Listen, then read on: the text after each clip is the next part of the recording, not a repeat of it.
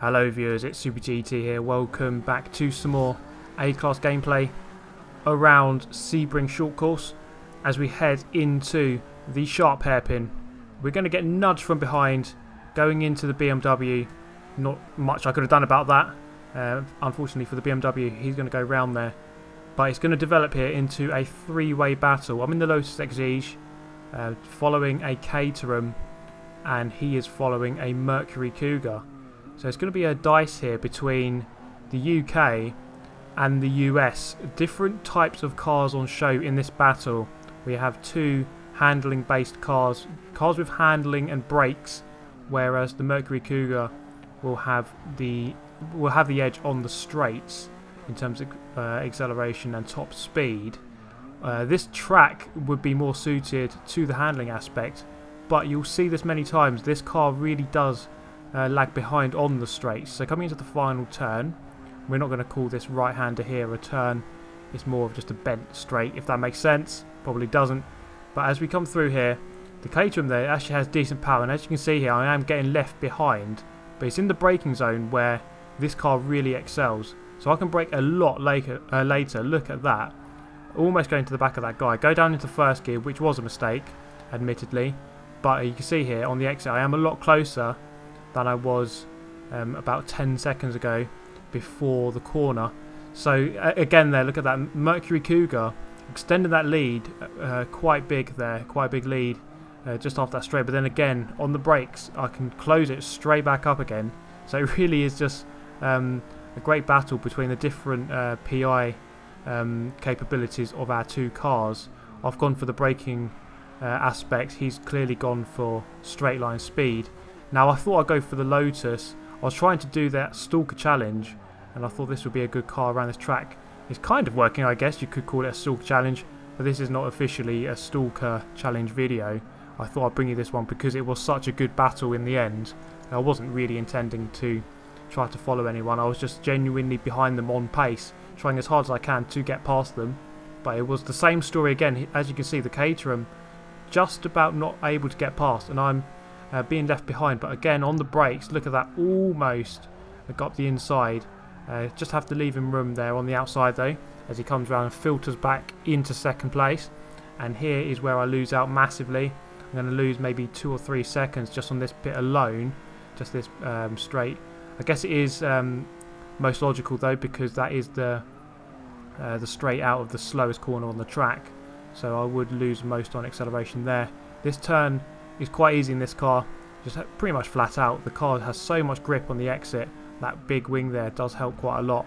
The car very stable on the exit once you get that throttle down and the weight over the rear wheels. Caterham goes up the inside here. He's gone into the lead, but goes a little bit too deep. Gets 2 wheels on the grass. That's going to slow him down massively. So I've gone past here into second to last turn. As we sweep left, I'm not going to brake too late. Keep it on the apex nicely so there's nothing he can do. And then as we go up the straight here, looking behind, he's actually made another mistake. So that's given me a bit more breathing room from behind. Now we can gauge how good the brakes are against this Mercury Cougar now without the Caterham in the way. So you can see here, closing that gap up hugely. Now if I can get a lot closer on the next lap, there is a chance I can go for a lunge into that hairpin, which pretty much will be my only chance. Into this corner up here, I'm always too far away. You can just extend that gap just about too big, so there's no way I can lunge from this far back. That's just absolutely madman behaviour to do that. There's a back marker off the track there, so thankfully he hasn't interrupted the battle. The Mercury Cougar there going a bit sideways through that turn, and that's going to put the pressure on him coming into this one. And as you can see on the brakes, closing right up, I'll go for a later turn in there. It gives me a better exit. He's going to go defensive actually, so that's going to force him out of position. That's what you got to do in these situations when it's a very close race. You have to make them defend when they don't really need to, put them out of position, make their exit a little bit slower. So I'm going to look up the inside, which forces him a little bit wide, and that's what I mean, forces him a little bit too wide. He can't get quite as good as an exit as he would have done if he had taken the proper line. Even so, he still gets the speed down the straight. He's got the legs on me down here into the braking zone. But we know how good the brakes are, so I'm going to go for the lunge of the century, best lunge of the 21st century winner, right there, into the lead. But he is going to come back at me here because this is his strong straight. So I'm going to come around here, and I'm watching his distance on the meters thing on the left hand side. He is closing in, so I'm going to go to the right hand side to cover the inside line. He's going to come up the outside. I've covered the line perfectly there. Got a little bit too deep. I've covered the line again on the turn, so there's no way past. I'm on the left hand side for a left hander. He can't go around the outside, not with his handling over mine. And into the right hander here. It looks like I'm going to be quite solid into this one. He hasn't got the brakes on me, so there's not really much chance he can get a move done going into a corner. He'll have to rely on acceleration in the run up to the line in just a moment's time. So you're going to have to stick close to me for these last 2 turns. Can he do that, or can I get a better exit than him? Go a little bit deeper, then come back for a later apex. Getting decent drive off the turn into the final straight. It looks like he's too far behind to catch up from that kind of distance. 150 feet behind. Then he's going to start reeling me in now. And as he does, he's just about too far behind. In the end, only finishing about 0.6 of a second behind.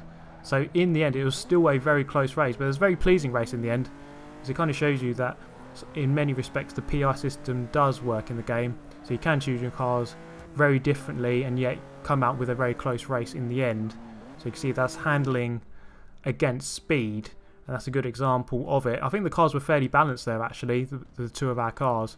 He drove very well though. It would have been harder for him to drive that car than for me to drive mine. But good races from both of us. We're going to go to some bonus clips here. So the Cadillac CTSV around Hockenheim, trying to avoid that guy there who didn't move off the line into the turn number 1. One of the most chaotic turns. I'm just going to drive wide. I forgot to brake pretty much. And then let this guy filter in ahead of me. And then get back onto the track. Now this is a bit I almost clattered into that guy. Don't tell me I'm the only one who to make that mistake of going on when it's the short circuit. Almost get collected by those 2 guys. Go through the smallest of gaps. And somehow manage to avoid getting wiped out. A bit further on. Go past this guy who went a little bit wide there. And then into this turn, it gets a little bit hairy here. Looking up the inside of the Clio, but then he closes the door, so I back out at the last moment. I scare that Caterham off. I don't actually make contact with him, but he kind of just, I think my presence made him a bit scared. The Clio there just wipes out the Aston Martin and just smashes him off the track. And that's me through into 6th position there, my favourite position, which I can't say. And then on the exit, getting the drive against the Clio. The Cadillac really does have good power, and into the first turn we are going to get clattered from behind. I think the Clio got collected from someone else behind him, I'm pretty sure, and then the Caterham and someone else come through on the extra tarmac there on the exit. I get clattered from the Caterham. I'm through into 4th, and I finish 4th in the end in that one. So we move to the Spa circuit in Belgium in the rain. And yes, this is the V8 tuned Supra. Don't kill me for that, because when I bought the tune, or got the tune, it doesn't tell you what the engine is, or I didn't look what the engine is, and it doesn't really bother me because the car is fast. That's all that matters to me. As we come through the first turn, a little bit of carnage, not too much. Ford Mustang there in the centre, just going to turn across a little bit and smash me into the wall. Luckily that wall was quite close, so I wasn't going to go flying off for miles. We've got a guy spinning down the straight here as we go up into the most stupid puddle on Eau Rouge ever. We get through nicely here, and then these 2 guys are going to go too far to the right hand side. There's a massive puddle on that curb which you just do not want to go on, and I'm through past them into 9th and up the Kemmel Straight into the Lacombe chicane here. Bit of carnage, it's all kicked off. I have to slow right down to get past, and then coming through here I'm going to get right behind this guy in the Toyota, move over to the right hand side, get on the brakes nice and early. There's a river going across the track, so you don't want to brake too late, and that's a very nice move, nicely calculated. He tries to come back on the inside there's no chance though. I've covered the apex and there's nothing he can do. So moving to Blanchimont, I go a little bit too wide there and lose a bit of time on the exit. Guy behind me there extending, as you can see, but then we're going to see some corner cutting here. Let's see how many of these guys corner cut. There's 3 ahead of me. BSE Mono, as you'd expect, has gone through it. The 2 Chevrolets, yeah, also gone across and cut that corner massively, as you would always expect, I guess. But then at the end of the race, I managed to keep up with them, but I was going to finish 3rd. Not too bad, that one. But that is going to bring a close to this video. I hope you have enjoyed it, guys. Hit that like button if you did. Subscribe if you'd like to see more of the same. Comment down below your thoughts on this video, and I hope to see you next time. Thank you very much for watching. As always, guys, look forward to the next video. Hope to see you there. Goodbye.